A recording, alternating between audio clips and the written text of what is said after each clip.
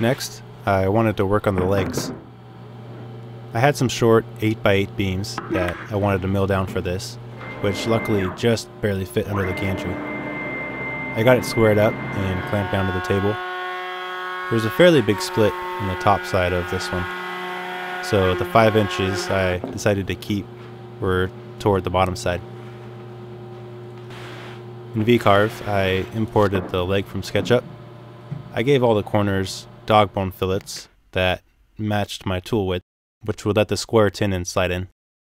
I decided I would keep all the tenon's actual size and slightly oversize the mortises with a pocket allowance of -2 1/100ths, which seemed the best fit with my test pieces.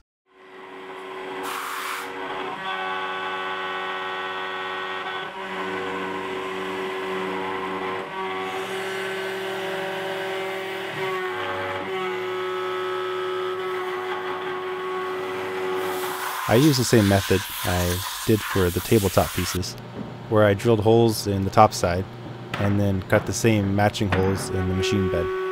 Dowels tapped into the machine bed would then orient the leg when it was flipped upside down, letting me run the same toolpath and cut the rest of the way through the 5-inch leg.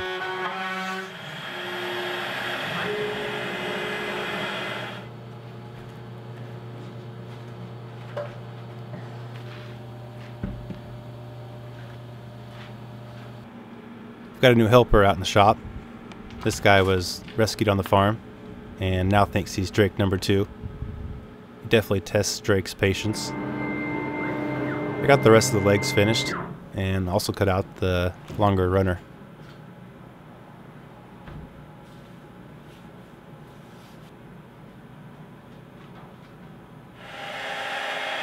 I'd used most of the logs and beams for the tabletop by this point, and wasn't going to have enough to do the arch pieces. I thought the next best thing would be to laminate 3 2x12s together. After surfacing each board and gluing them together, I started cutting out the arches. I'm still a newbie, but I see Vcarve as mostly a 2D cutting program that you can kind of trick into cutting 3D shapes by setting different cut depths. After importing the arches from SketchUp, I first set a slightly oversized pocket on the tenon ends and set the cut depth to 1 inch. Then I profiled the hole shape to a cut depth of 2.5 inches, which is as deep as the router bit will go. Using the double-sided feature, I switched to the underside and ran the same process, cutting the rest of the way through the 5-inch beam and leaving the tenon ends on the arches.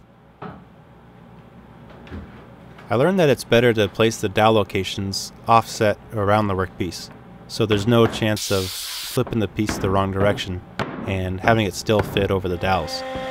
If the holes were in a square pattern, the piece could fit back on even if it was oriented in a different direction, if you weren't careful.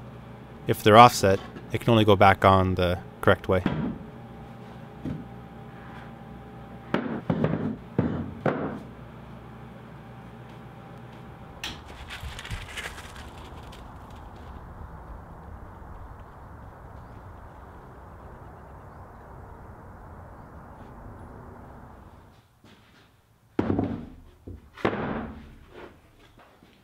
I had a lot of sanding ahead of me. I got to work.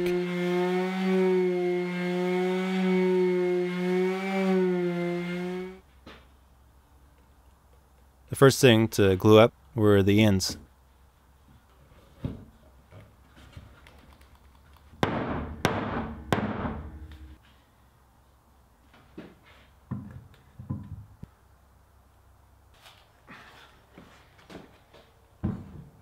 Some of the joints slid together like butter.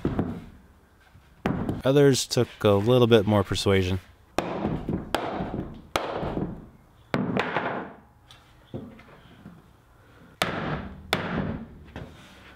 But all in all, I was really happy with how everything fit.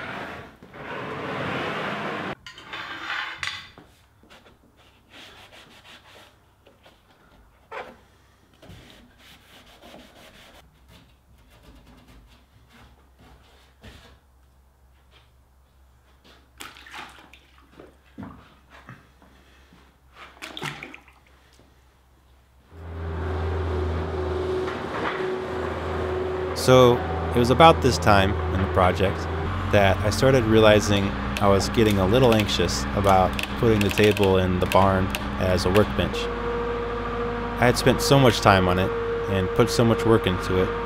I just knew I wasn't going to be able to use and abuse it as a workbench should be. I just knew the first time I walked into the barn and saw the owl up in the rafters had taken a big dump on it, it would put me over the top and would have me checking if he was on the endangered species list or not. I just knew that all the oil, paint, and chemical spills that would surely happen on this table would eat away at my frail heart.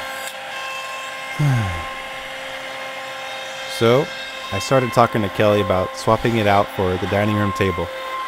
Now hear me out, babe.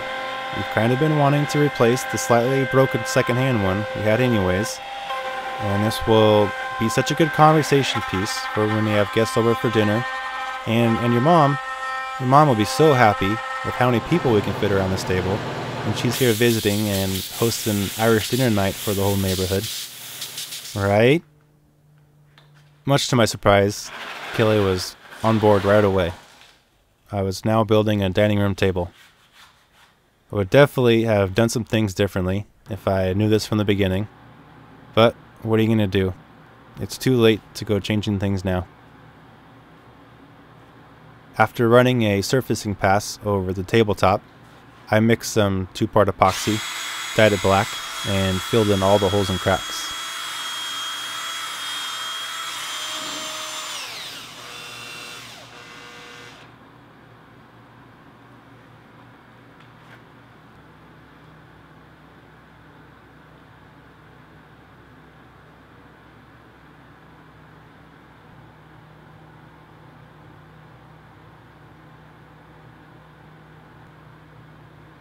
I ended up just about covering the whole tabletop by the time I had them all filled.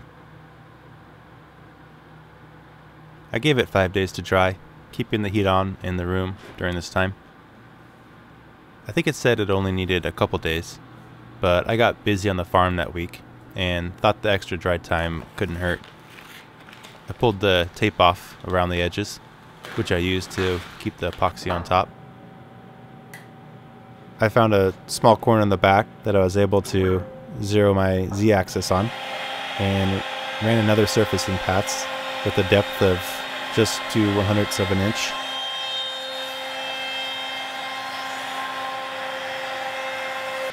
This wasn't quite enough. I wanted the epoxy just in the recesses, so I re-zeroed and ran it again, which ended up being just right.